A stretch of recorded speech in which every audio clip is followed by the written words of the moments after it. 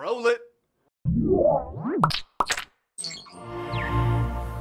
Apple's iWorks takes aim at Google Docs, a virtual tour of one of the world's largest aquariums, and a boob job that defies gravity.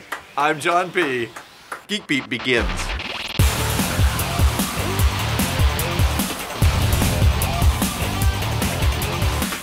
This episode of Geek Beat is brought to you by QNAP, network storage made awesome. If you're wondering whether you should pay to use Apple's platform or use Google's free apps in your business, you're not alone. At GeekBeat, for instance, this episode was edited on a Mac, but before we go into production, it's written in Google Docs so everyone on the team can contribute, no matter what kind of device they're on. If we were all on iOS all the time, Apple's iWork for iCloud would be an option, but even then we'd have to accept smaller limits on document size as well as the number of people who could access it.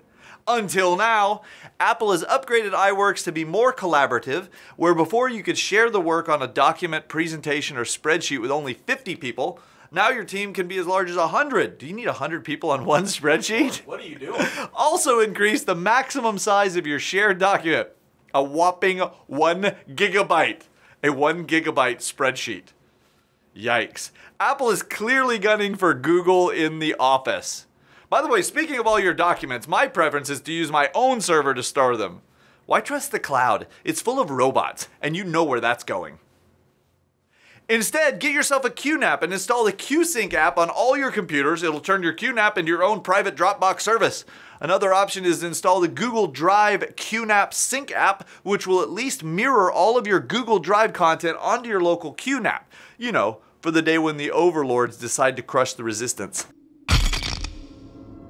Everyone else will be crying, but you'll have everything on your QNAP. The tutorial for how to do all of that is at geekbeat.tv/QNAP tutorials. Get you one. Speaking of enhancements, from Europe comes word of a breast augmentation breakthrough. Yes. What's being called an internal bra that promises to keep newly fluffed up breasts from succumbing to gravitational forces and sagging over time. The Orbix breast support system attaches silicone straps to the ribs, creating a bosom buddy, or a hammock, if you will.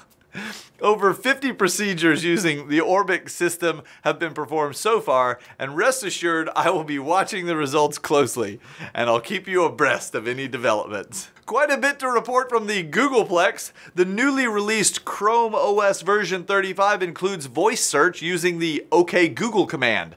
To enable it, look for a checkbox in the privacy section of Google's Chrome OS Advanced Settings.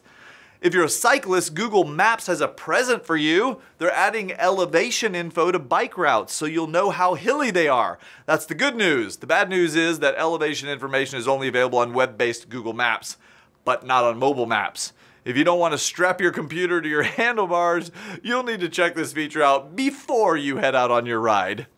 Finally, if you always wanted to visit the Monterey Bay Aquarium but haven't gotten around to it, now you can without ever leaving your chair. Another gift from the Google Maps team, they've added exterior and interior street views of the aquarium complex, which allows you to take a virtual tour anytime you feel like it. Once you tire of the 360-degree tour of the still images Google captured during their day in Monterey, head over to the aquarium's website. They've got 7 live cameras online, including otter and penguin cams. Sorry, no mermaids. By the way, did you notice they only have 7? We actually have 8 drop cams at geekbeat.tv/dropcam. Okay, gotta go. All this talk has made me a hankering for some seafood. Feel free to hang out with your fellow geeks in our chat room at geekbeat.tv or in our G+ Geeks community. I'm John P. Bye.